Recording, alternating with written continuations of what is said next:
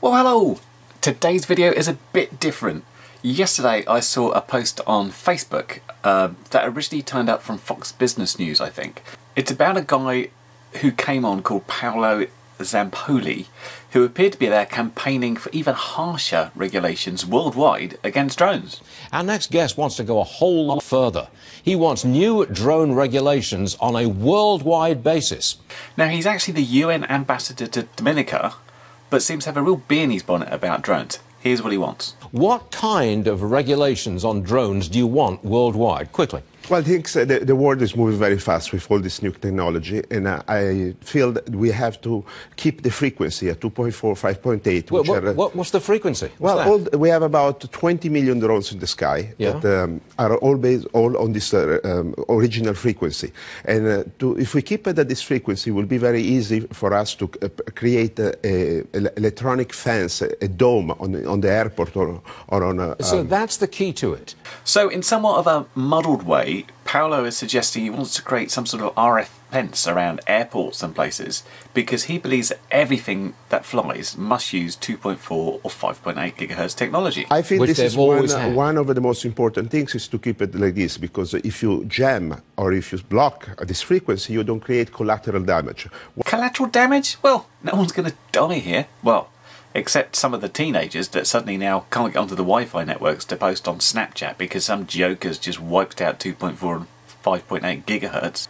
Yes, Wi-Fi uses those frequencies as well. Of course, we're not even getting into the fact that there are more frequencies at use in flying models than 5.8 and 2.4, and you don't even need an RC link to fly. Mission plan, anybody? But wait, there's more. Well, this is a regular drone, and I'm scared myself to speak about it.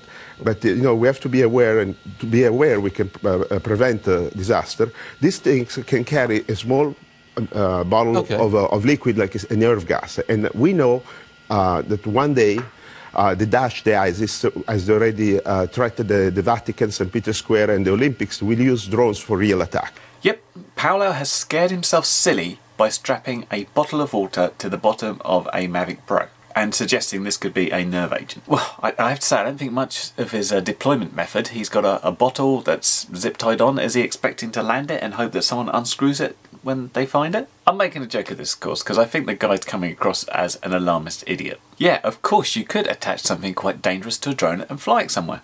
Equally, though, you could simply take this dangerous thing and walk into a crowded shopping centre or a stadium full of people and let it out, detonate it, which is kind of what terrorists do. The big point here that simply creating a nerve agent, or let's say for the sake of it, a dirty bomb, isn't a trivial thing. You can't just buy My First Chemistry kit and whip up a nerve agent. It takes specialist expertise and knowledge and equipment, and dirty bombs. I mean, when the USSR collapsed, people were freaking out, and they'll be like, oh my god, you'll be able to buy weapons grade plutonium at any shop in the Ukraine. That hasn't happened either. And one thing the government is very good at looking for the sort of materials that would go into these sort of things, and the people that were trying to accumulate the expertise to do that. They're very good at that. Unfortunately though, what the terrorists have noticed is they're getting a lot more success by not using any expertise, by doing something anybody can do. For example, we've had attacks here in the UK, and there's been other countries where people have just been mowed down and murdered simply by terrorists driving a car on the pavement, or simply getting a knife and stabbing people. Horrible acts, and I'm not seeking to make any sort of light of that. But the fact is, using a drone as a delivery method for a terrorist device is a complex thing that's more likely to go wrong than somebody driving it or walking it or simply throwing it. It's the intent of the people to do harm that are the problem, not the delivery device itself. Wait though, Paolo isn't done. Just a moment ago, you had a look like a gun on the set. Yeah, let me see this thing. Okay, now that... This is a dummy. Don't worry, don't get scared. Wait a second. You point that at a drone, you can point and if it's got that frequency, you can bring the drone down. Instead of shoot the drone, which is carrying a dynamite or an explosive, can create real damage. Okay. So you just capture the drone like a pilot and you take it down. Yep, it's the gun again. Great prop, that one, isn't it? And once again, I revert you back to the frequencies. There will always be a way around a frequency for people intent on doing wrong. For a casual phantom user straying into the wrong airspace, brilliant. That gun will bring it down. But this really isn't what he's talking about. He's talking about really intentional attacks. Fortunately, the guy from Fox News has already given it his careful analysis. That, it seems to me like a viable plan. I think it is very possible to, at least is a good prevention for the airport, but the dome is essential. Okay, but Dominica plays on the world stage here. Congratulations, Thank you, sir. We appreciate it. Paolo, thank you very much for being here. Thank you. Please call me anytime. Wow. So my original intention was to poke a bit of fun at Paolo for what he's saying, but even I'm not that condescending. Well done, Dominica. Gold star for you. I almost expected the guy to pat him on the head. I've got to ask, what sort of credentials do you need to get on that show? Hello? At Fox News? Yeah, I've got an important job title with absolutely no idea of what I'm talking about, but an agenda to really scare people. Yep, yeah, I can be that one. Bye. So my initial feeling was to say, you know, when you've got a little bit of knowledge, it can do a lot more harm. Paolo's learnt that there's a couple of frequencies in use and he's just extrapolated this and is intent on causing damage to us. Or by saying there's this drone fence that we can create. The alternative title is Village Idiot comes good on major TV network. However, a little digging reveals that not all is what it seems. Paolo isn't just some village idiot and clearly has a more complex agenda. If we take a look at his Facebook page, very easy to find, he's very proud of his accomplishments, puts all the posts out there, including the one that he appeared on this interview for Fox Business. But if we head down the page a little bit, we'll find a post last year where he posted a video that seems to show what looked like a bit of a TED Talk involving small little quads that are equipped with a detonation device to murder people.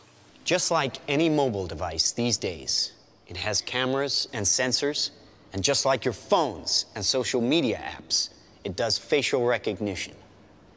Inside here is 3 grams of shaped explosive. This is how it works.